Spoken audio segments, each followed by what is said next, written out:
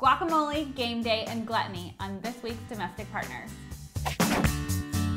Welcome to Domestic Partners, where we're talking about food, drink, and everything domestic. I'm Gabi from what'sgabicooking.com. I'm Aida from AidaMollenkamp.com. And this week, Gabi's got a great guacamole for us. Guacamole is my favorite food in the world, and I am a self-proclaimed guacamole queen. I mean, you're definitely the guacamole queen. Pretty much. This is my favorite Chipotle guacamole. It's a little bit smoky, a little bit spicy, and it's perfect for game day. And my favorite part about it is that she serves it in individual portions, so I don't have to share. No sharing involved.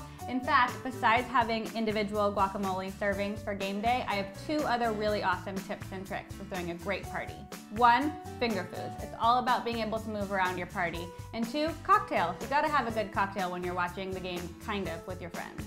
As in not watching the game. No, who actually watches the game on game day? I do. I grew up in a major football household, and so for me, game day is all about making the most of it so you can watch every single play. And I rely on two things. One, the slow cooker. That way, everything's cooking for me, and I can concentrate on what's happening on the field. And quite frankly, I'm inviting my friends over, and I'm gonna make them work for their meal. So I potluck it, and that way no one person has to do too much, and we can all concentrate on where the ball's going. You're smart. Well, I try. I like how you think. But you're getting more into the sport. I know. Aida and I actually practiced our moves earlier so we could maybe one day go professional. I think we have potential. There is some serious skill there. I mean, and you learned a lot about the game too. I am.